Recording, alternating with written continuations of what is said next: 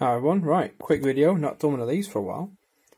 I've been to the pound shop, as I do, and I've got some sound reactive LEDs, some fairy lights as we call them in the UK, Christmas lights for your tree, and I've wired the two together.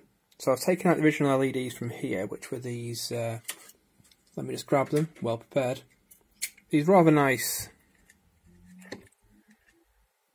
like rice lights, I don't know what to call them. Like an enamelled wire with LEDs in them. And I've kept them. These are not going anywhere. I'm going to be using them for a project. I've taken them out of this box. Desoldered them, really easy. And the fairy lights, as you can see, are flickering. I've taken them out of their box, which I've kept as well, because it's got a little circuit in there to flash. So I'm going to take that apart later and see what it does. Anyway, as you can see from the lights, they are reacting to sound. Whoa! Bah. Work. A bit trippy. But yeah. There we go, quick little hack. Cheers. Okay, in addition to the last video, I'm going to test the sound reactive qualities of this little setup with some music, and for that I'm using the Class Olson DIY Bluetooth speaker kit. £7. You even get the box. And it's just a really simple Bluetooth speaker, stereo, which is good. Little volume control at the top, excuse the desk.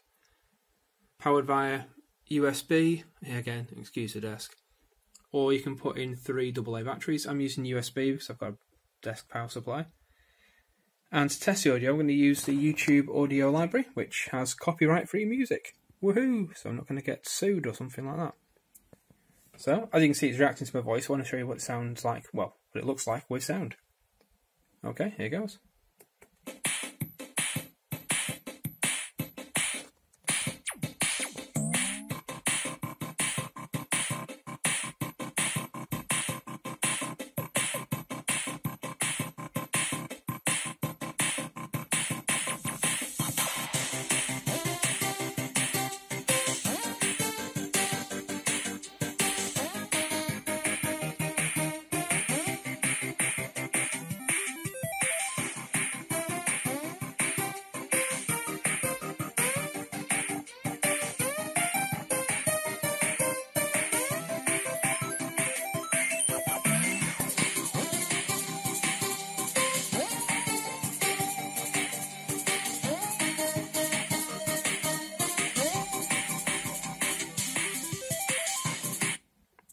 There we go, that tune was called Power Up by Jeremy Blake, and it's on the YouTube audio library. You can Google that to find it.